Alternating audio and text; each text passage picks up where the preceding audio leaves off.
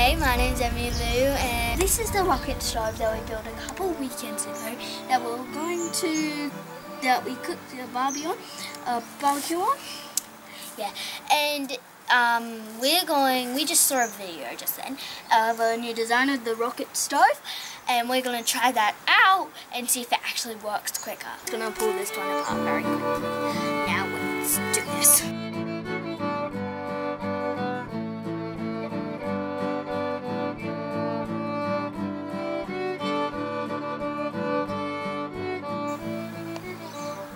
So once we took it apart, then we just put it a little plate down.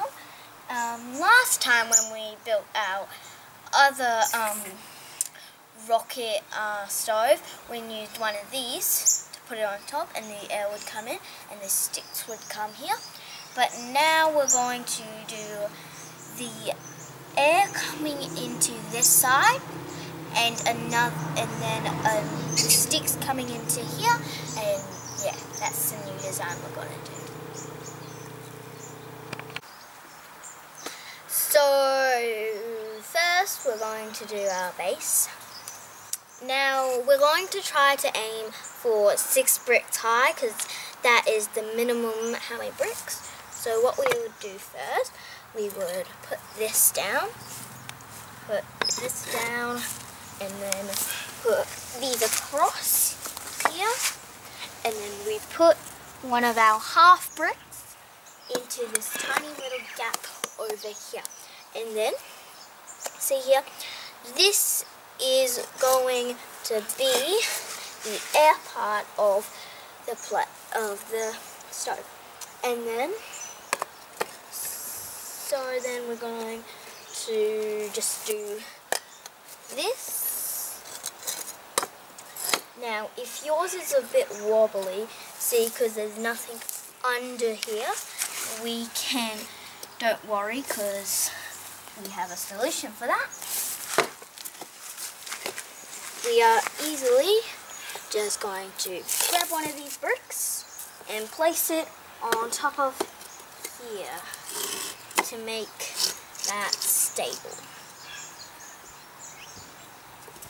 And then that's going to go over here. This part we're going to leave blank and just add a brick right across here. And then we're going to leave this part. And then we're going to put one up across here.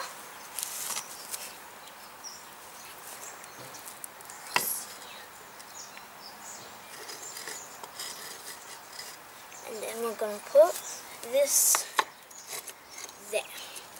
And that is going to be where we feed our sticks. And then we just build all the way around here.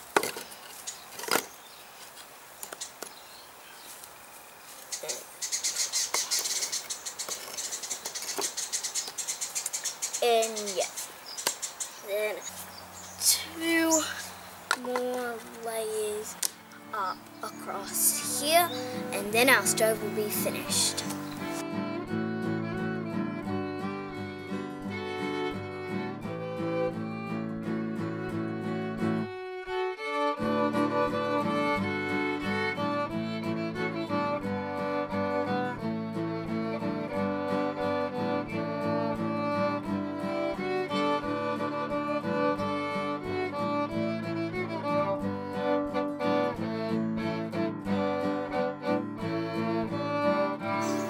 Okay, so now we've finished our build. You can touch straight down. Yeah. And just telling you, remember we've built 6 layers up, because that is the one you have to do. And then what you do next is we will put a cup of these bricks, one against here. So we can rest sticks on. Yeah. And the side here, the air is going to go through here, and sticks are going into here to create a fire. Okay, so when you're cooking this, you can put some metal on top of here to make a base, or you can put 2 bricks on these sides to lay your pan on to cook. So what you would really need for your fire is just basic little twigs like these. You don't need too big of a stick. Okay, so we're going to use some paper to put in this air hole. Scrunch it up real tight and so it can fit. And then we're just going to carefully stuff it in this air hole to put underneath. And then we're going to get a little bit of sticks right here and stuff them in here. And not too many to start with. And so you grab a match, and we're going to stick it right where the paper is underneath it. It'll start smoking a bit, but then the fire will come on. You might have to blow on it gently to get the fire of it started. Once you know it's super smoking, the smoke will settle down and you'll have a fire. The grate on and the water on, and this will boil soon.